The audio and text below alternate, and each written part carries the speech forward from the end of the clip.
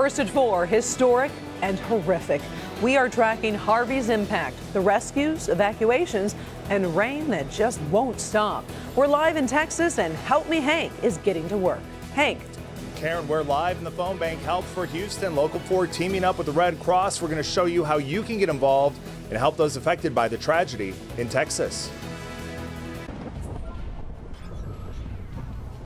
First at 4, the view from above is heartbreaking. So many Houston homes underwater or surrounded by floodwaters. The entire Texas National Guard now being deployed this afternoon. That is 12,000 troops ready to respond. Meantime, about 2,600 flood victims are seeking shelter right now at Houston's Convention Center. They're already out of cots, waiting for more to arrive. City officials are hoping the center has enough room for up to 5,000 people. Good afternoon, I'm Karen Drew. Even as you see what Houston looks like now, the scary thing is the rain has not stopped and won't stop for days. The nation's 4th largest city held hostage by this stubborn storm system. For the latest, let's go to Sonia McGee. 7 people are now believed to have died, Harvey-related deaths, 5 of them right here in Harris County. Officials now saying that they are waiting back for autopsy results to see if they were flood-related. And as you can see behind me, floodwaters are high in hundreds of streets across the Houston area. The situation is so bad that people from out of state officials, law enforcement officers, even National Guard troops coming in from across the country. Even the U.S. military is now offering the support of troops, even warships. And across the border, the Mexican government also offering boats, food, or any other assistance that Texas may need. You could not draw this forecast up. You could not dream this forecast up. Across the sprawling Houston metro area, pleas for help. We're actually trapped in our street. We cannot leave. We cannot move. And anxious waiting for that help to come, with emergency management stretched well beyond limits. We've been sitting there waiting on somebody to come by and help us. While Monday was another day of disbelief and sorting through the devastation of Harvey's landfall in Rockport. We just lost everything I worked for, everything. It was another day of soaking rains in Houston, already saturated with trillions of gallons of water. Houston Mayor Sylvester Turner faced more questions on whether the city should have evacuated. He cited potential perils of a mass effort and the unpredictable storm. It's kind of hard to plan for anything when you don't know whether it's going to hit. Further north, Dallas Mayor Mike Rawlings spoke of plans to welcome evacuees. The city's main convention center set to become a mega shelter for 5,000 people. We're getting ready to be the neighbors and the friends of South Texans that we know we can be.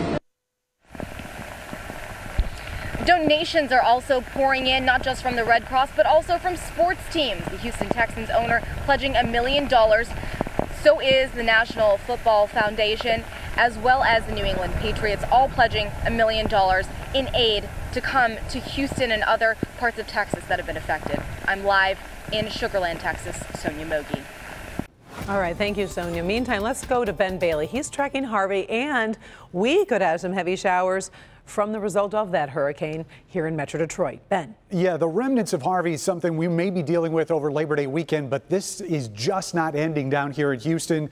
Same but different is a good way to describe the radar. Yesterday, we were looking at bands of heavy rain and even a tornado threat. Now it's just solid rain, and it is over some of the same areas. This stretch of I-45 between Houston and Galveston has been hit the hardest, and you can see there's plenty of those moderate and even heavy showers still on top of them, as the core of Harvey is right now just off the Texas coast. This is the 2 o'clock advisory. We'll get a fresh one here in just about an hour from the Hurricane Center, but the official track takes it back out into the Gulf, into this extremely warm water, making another landfall here by 7 a.m. on Wednesday as a tropical storm, and then accelerating finally to the north and getting it out of Texas. By Saturday, that'll be near the boot heel of Missouri, and we'll start looking for at least some impact on us as we head into the Labor Day weekend. Just showers and a couple thunderstorms out here right now. We are not anticipating anything severe, but we are going to see scattered showers at least to the evening tonight. Temperatures down to the mid-60s at midnight, and we will look at the rain continuing on Tuesday.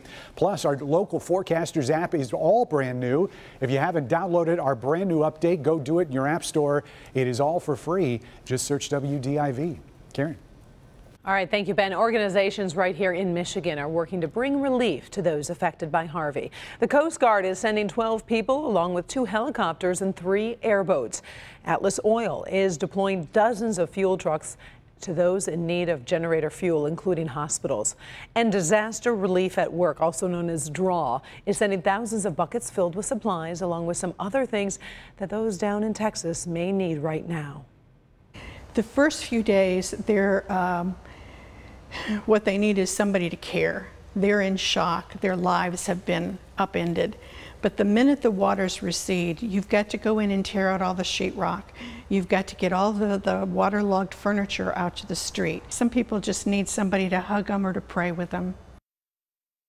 Now, when disaster strikes, our Help Me Hank unit is always ready to help those in need. Today, we're working with the Red Cross to get help to folks in Texas and all along the Gulf Coast. Hank Winchester is live in the Help Me Hank phone bank right now with really what people can do to help. And I know everyone is wanting to do something. They just don't know exactly where to turn. Exactly, Karen. And the images that we've been seeing from the state of Texas, specifically from Houston, it's really unbelievable. These people need our help.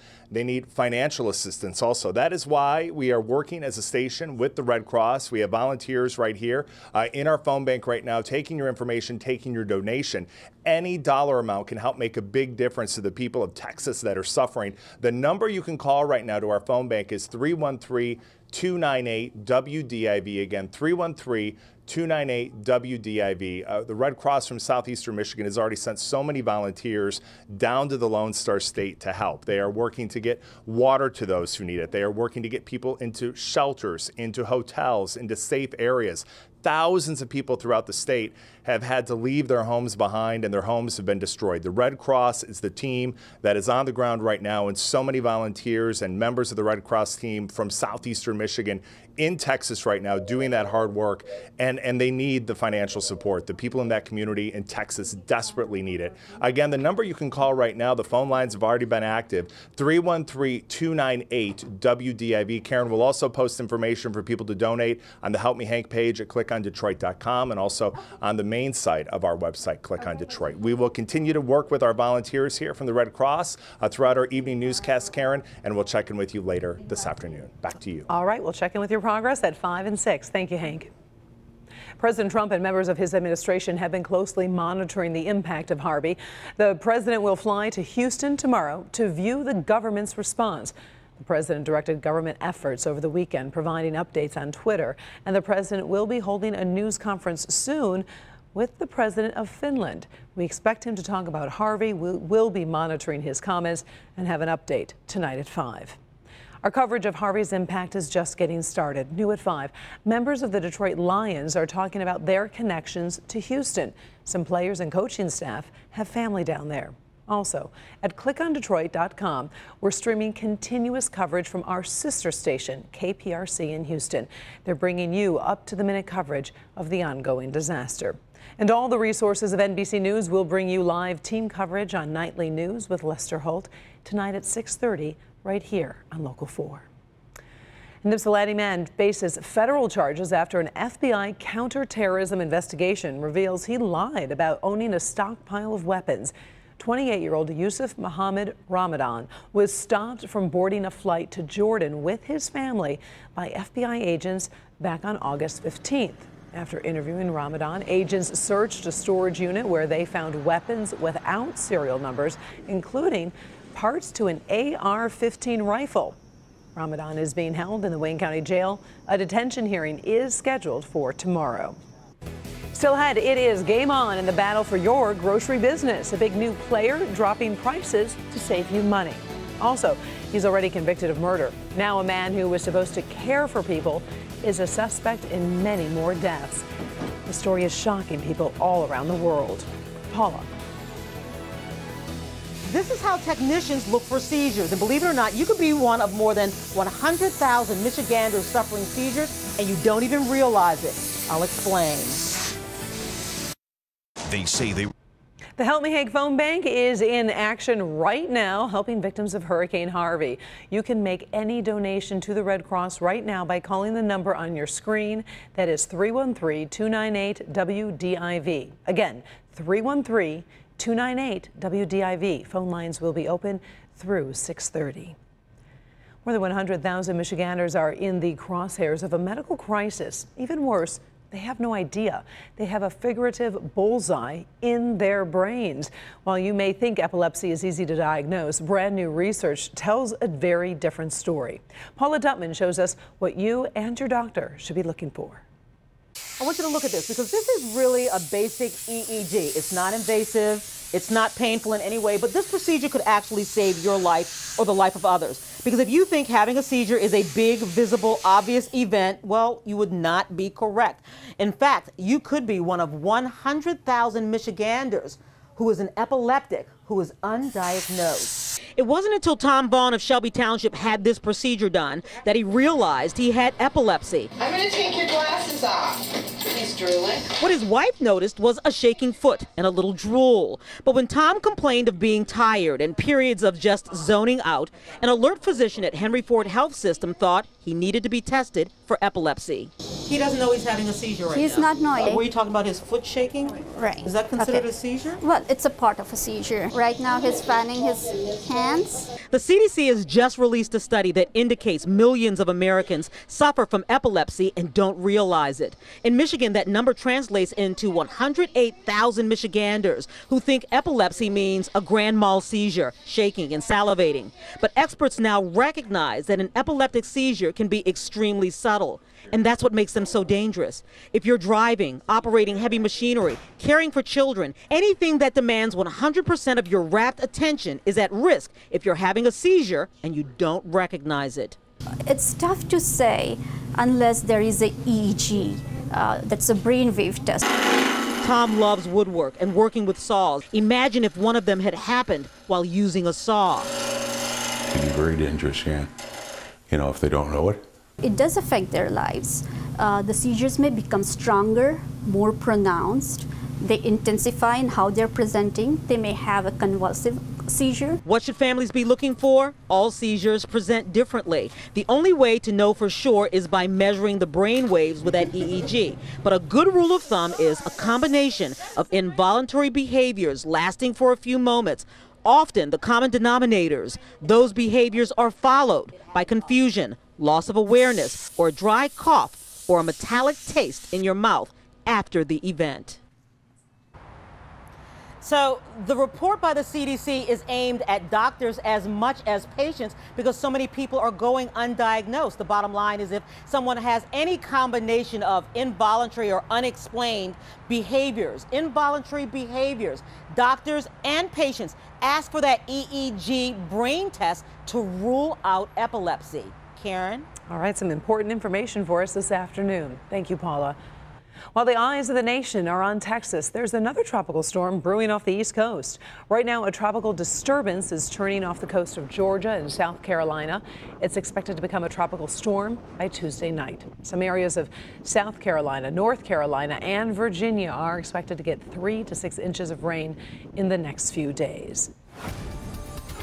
But obviously, all eyes are on Texas at this hour, and Ben is back with the very latest for them. And gosh, your hearts just go out because they just keep getting pounded, and there's really no relief for at least probably till Wednesday. Yeah, once that storm finally gets north of Houston, they can finally start drying out, but it's going to be days, if not weeks, before the rivers and all the channels get back to normal. What's left is kind of toxic at times in terms of just what's left in that water. Is the worst disaster if you've ever gone through flooding, and I know a lot of folks here have done it on a smaller scale. It is not fun.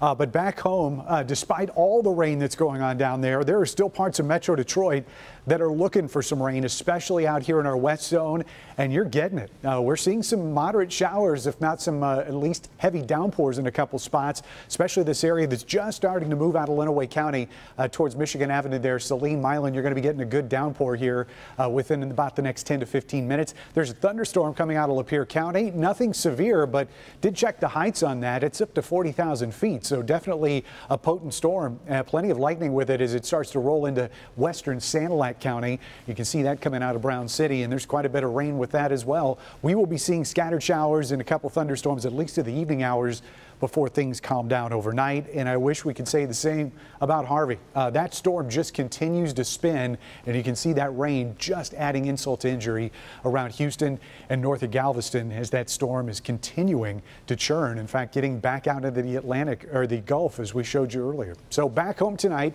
we will see at least the scattered showers and thunderstorms start to end towards midnight. Just a couple isolated showers as we go through the overnight hours. I don't think there's really going to be a completely dry period in the forecast for the next 2 days, but as we get into Tuesday, those chances are going to ramp up in the afternoon and evening. We'll see more scattered thunderstorms again. No severe weather expected tomorrow, but could be wet in a couple spots for the next couple days. 63 tonight. Winds will be light and variable. We will see those scattered showers mainly in the evening and things starting to dry out the further into the overnight that we get. High temperatures tomorrow will be in the mid 70s. Detroit 74 will probably hit that mark at the airport as well. South zone temperatures will be in the mid 70s. 77 will be one of our warmer numbers, and we'll hit that down near the state line. West zone temperatures could be some 60s here. Upper 60s in Fenton, Milford, Howell, and Flint. You'll see those. And in our north zone, cool temperatures here too, but I think everybody's going to see right at 70 degrees or very close to it. Lexington, Port Huron could be the two exceptions in the upper 60s. So numbers go up on Wednesday. We'll finally get the rain out of here. 79 is what we're looking at for a high. Cold front comes through, gets rid of the humidity that's out there. So we'll see a very dry atmosphere for Thursday and Friday and a couple nice days before we start ramping up for the weekend. Possible shower late Saturday into Sunday. This is probably when we'll see the remnants from Harvey. Right now, it looks like most of that's going to go south of us, but we're definitely going to keep an eye on it as we head towards the holiday weekend. Karen? Still had a big merger paying off for grocery customers in the checkout aisle. Also, imagine going to prison for using a plastic shopping bag. We'll tell you about a new tough new crackdown. First, the man hiding his face is a former nurse. He is the focus of a murder investigation that keeps growing, and the number of possible victims is shocking. First at 4, we're tracking stories making headlines around the world today. Let's start in Germany, where a former nurse hid his face from cameras during this previous court appearance. Prosecutors say he may have killed at least 84 people. The nurse, known only as Niels H., was convicted in 2015 of 2 murders using overdoses of heart medication. Authorities have now exhumed dozens of bodies, and they found evidence of 84 murders. They say there could be even more because some possible victims were cremated. The country of Kenya is not messing around when it comes to fighting plastic pollution. Starting today, anyone producing, selling, or even using plastic bags will go to prison for up to 4 years and face a $40,000 fine. Kenya's law allows police to go after anyone even carrying plastic bags, although they'll probably target manufacturers and suppliers first. 40 nations have banned plastic bags because of their danger to the environment. In today's trending stories, you may not be able to call Whole Foods whole paycheck for long. Amazon just took over the grocery chain, and as promised, the web giant has started to trim prices on everyday items, and we're seeing lower prices on organic bananas, avocados, butter, brown eggs, and rotisserie chickens. Amazon spent more than $13 billion to buy Whole Foods and jump into the grocery market. Still ahead, first at 4, one more look at what's happening with Tropical Storm Harvey right now, and you'll have a chance to help some storm victims right when we come back. It looks like a typical courtroom. All rise. It sounds like a typical courtroom. But what's happening in courtroom 336 is changing lives, one at a time. Sometimes we have to come out our shell. We have to look outside our tunnel to see certain things around us and see how we can help. Tonight at 11, meet the judge who's handing out her own version of a get out of jail free card. I'm here to change lives. Only on Local 4. We talk a lot. The Help Me Hank phone bank is back in action, helping victims of Hurricane Harvey. If you can make any donation to the Red Cross, it would be so appreciated. We made it really easy for you. Just call 313-298-WDIV, 313-298-WDIV, and phone lines will be open through 6:30. Finally, first at 4, we're going to take one more look at Tropical Storm Harvey and what we can expect for the rest of, I guess, today and the next couple of days. They cannot catch a break down there, Karen. This is a live look at the rain that continues there around Houston. And in fact, when you start looking at some of those areas that are closer, Those areas which you're not going to see right now, we'll show you at 5, have rainfall totals up to 10 to 11 inches today. They're looking at 50 total for storms. And that's like a yearly average. I think that's what I read. Right? Yeah. All right. Thank you, Ben. We will be back at 5 o'clock for Local 4 News. Inside Edition is next.